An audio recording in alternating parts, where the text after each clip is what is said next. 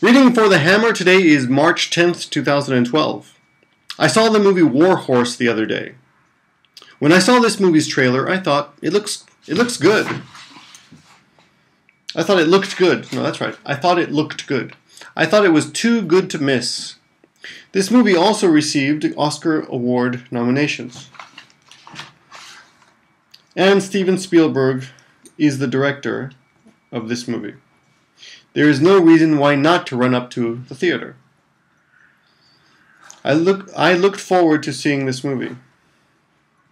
Maybe I was looking more natural. I was looking forward to seeing this movie. As I expected, I was really impressed.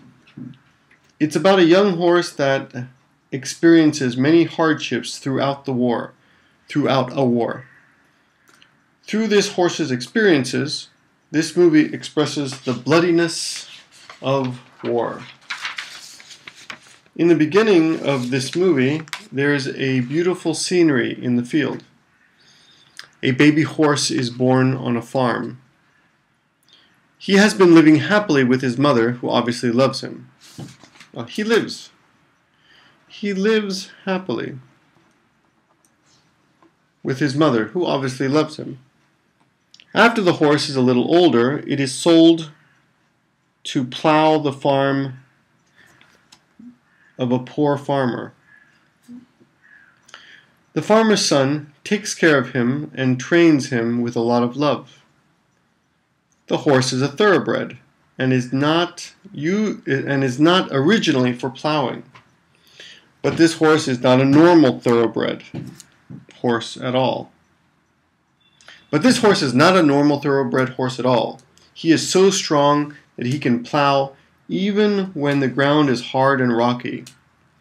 After that, the horse makes more miracles happen. One day, a great war starts. The horse is forced by the military to go to war as a war horse. His miraculous life starts. Many miraculous things happen during the war.